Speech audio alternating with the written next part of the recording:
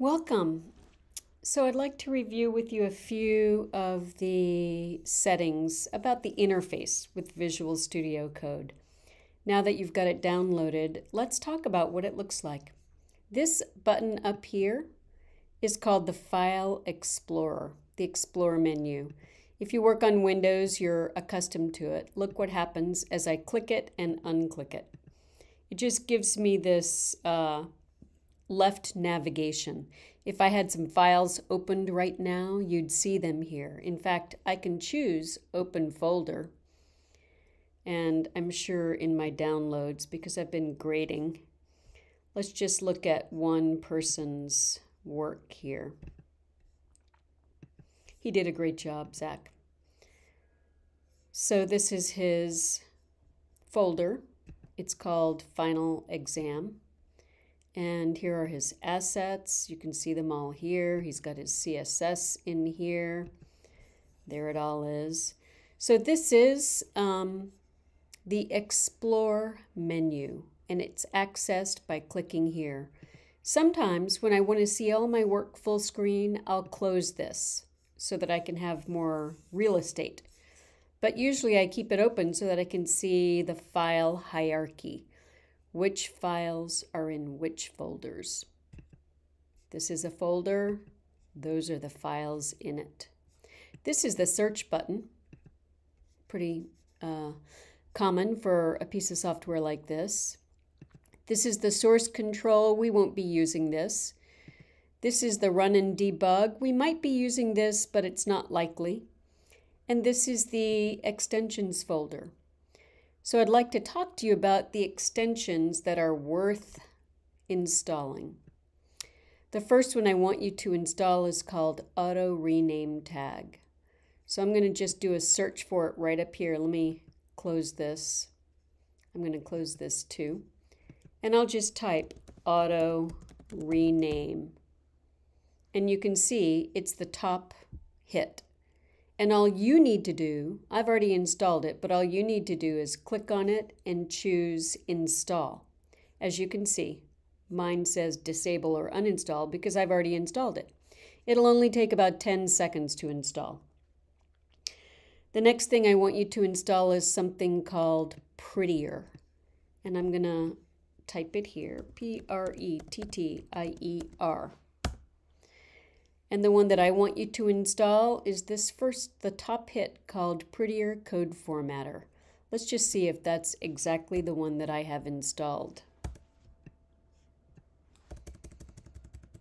I'm pretty sure it is. Yep, there it is, Prettier Code Formatter. The next one I want you to install is called the Brackets Extension Pack. And again, you'll just type a little bit of it up here and you should see it showing up. There it is.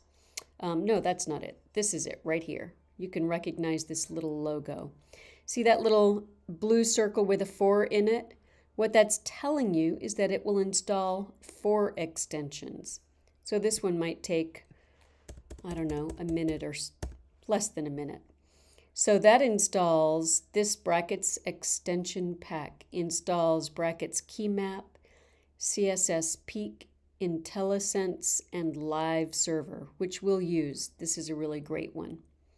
And the last extension I'd like to tell you to install is a color picker. I'm working on a Mac, so I chose the Mac OS color picker. If I search for a color picker here, you'll see there's a lot of them. There's the one that I installed.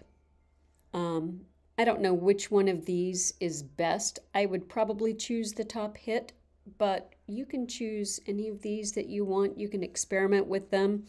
None of them are going to ruin your computer. But usually the top hits are the most popular ones. Now I'd like to talk about a few settings. And those are down here with this little cog. I'm going to go to the Settings menu, and here they are. In the commonly used ones, the first thing I want to talk about is font size. I know that you're all young and you have better than 20/20 vision, I bet. But I'm old and I need to change this to 18 point. Another reason I like 18 point is because when I record videos for you, a larger point size is easier for you to read.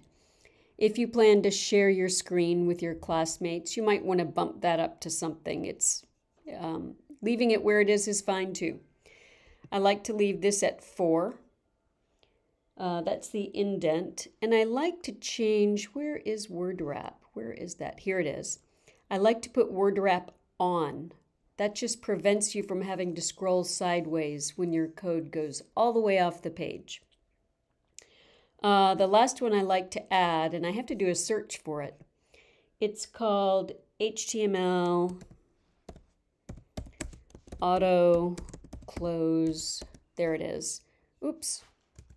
Maybe it's better if the word, look, it only shows up when I have CLO typed. What I'd like you to do is uncheck this.